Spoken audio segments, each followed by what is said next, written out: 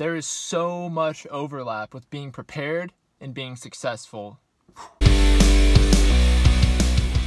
What's going on, guys? Nate here, coming back at you with another video. Hope you guys are having a great Sunday and just hanging out with some people that you love. I am, but not right now because I'm making this video, but I hope you guys are having a great Sunday so far. Shopify checklist. So if you've not already launched your store, if you're in the process of launching your store, or just want to create a Shopify store to sell stuff on, to drop ship, to do print on demand, you're going to want to be prepared, because being prepared and being successful, there's so much overlap between those two things. Now, you might have seen a couple of videos like this before, like Shopify checklist, everything you need to be successful, and don't forget this stuff.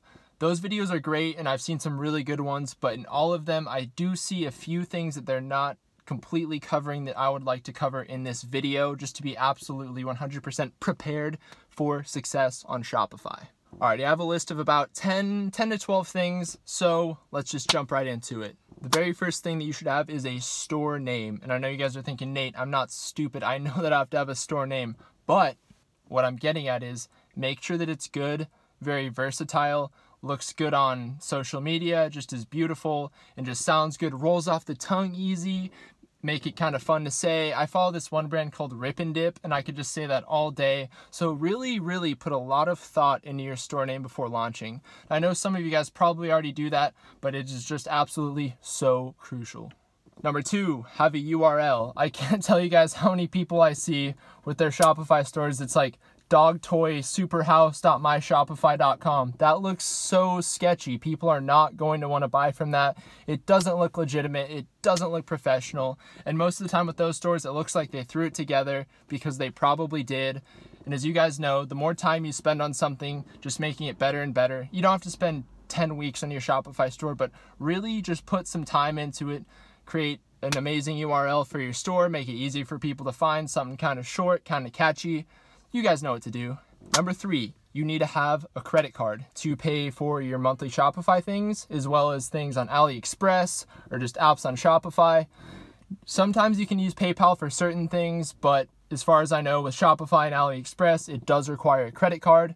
And also with that credit card, make sure you have a bank account, which I don't think you can have a credit or debit card without a bank account, but make sure that you have a bank account and know the routing information and know everything about that account. Next, you do want to have a PayPal as well, because you want to make it as easy as possible for people to buy things from you. Now think about Amazon here for a second. How easy is it to buy things from Amazon?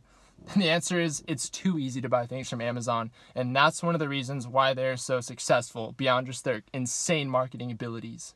Now, just to kind of tie the last 2 points together, one thing that I do want to say is you want to make sure that you double check your payment gateways before you launch your store, because there's nothing worse than having your PayPal not set up correctly or entering in the wrong credit card information. It's just going to be a mess. So just take an extra few minutes and just make sure that everything is good to roll. Everything is set up. Everything is just smooth sailing. Next, you want to have social media for your store, ideally Instagram and Facebook, because those are the 2 most used social media platforms right now, and that's where a lot of business goes down. So make sure that you set up an account on both of those with your store name, ideally the same @name, but if not, just have them be as close as possible. Next, you want to have a FAQ section and an About Us section and a Terms of Service section on your website. That makes customers feel more safe, more secure. And if you add an About Us section, it just adds an extra personal touch to the store, makes it feel very personal, very legitimate, just like someone put their heart into it. Say, hey, this is just our passion. We love selling strapless bras and dog toys. You guys know. But just seriously, add an About section. Just spend a couple minutes on it and just make it kind of personal, kind of fun to read. It'll make a difference, I promise. Because all of the little things on your Shopify store that might not seem very important to you are absolutely important, because as you know, the little things over time compound and create something absolutely beautiful. Number 7, you should have a company email.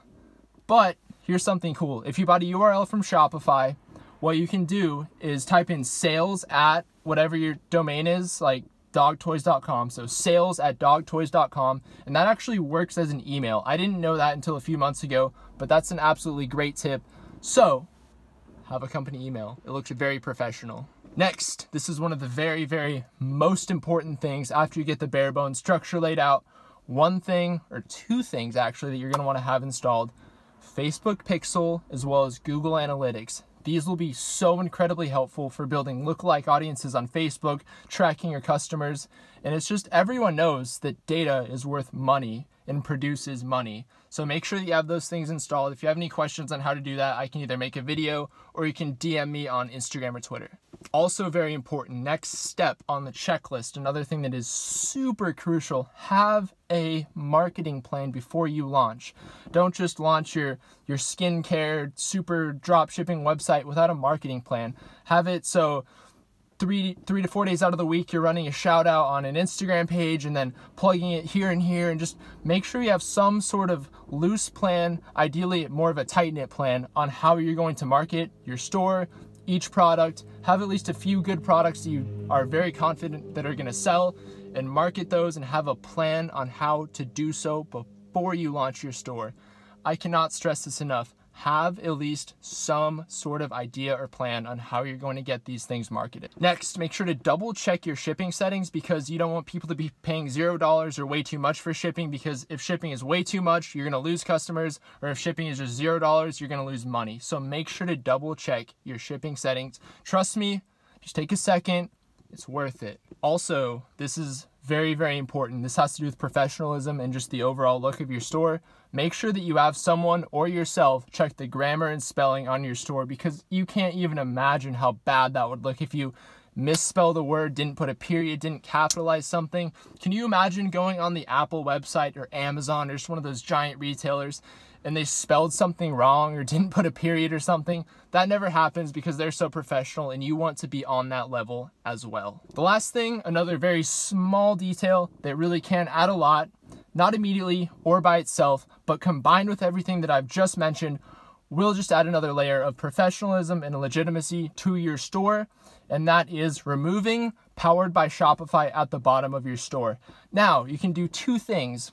One, you can edit your code to say powered by either your store name or just nothing, and it'll say copyright dog toy balls or whatever, something like that. And now I could just say go ahead and look that up on your own, but I want to provide as much value as I can to you guys, so I'm just going to quickly tell you guys how to do that. So you want to go into the part of Shopify where you can edit your store code. Then go to footer.liquid. It's in the sidebar. Go ahead and click on that. Control F, Command F, whichever computer you have. You might have Windows or MacBook, whatever. Control F, so you can find a keyword and type it powered by, and then go ahead and delete that tag or edit it in any way that you want. You can either delete that or just customize it in any sort of way, and that's just going to add another layer of legitimacy and just amazingness to your shop. Alrighty guys, thank you so much for watching this video. As you can see, I'm getting kind of hot in my car, but thank you so much for tuning in. We're almost at 50 subscribers. If you liked the video, leave a like. If you liked it, also leave a comment and subscribe. We're building a really cool community here where we're just helping each other out, growing together. That's the motto of this channel. Let's grow together. I genuinely appreciate you guys checking this out. I hope you have an awesome Sunday. I'll see you tomorrow.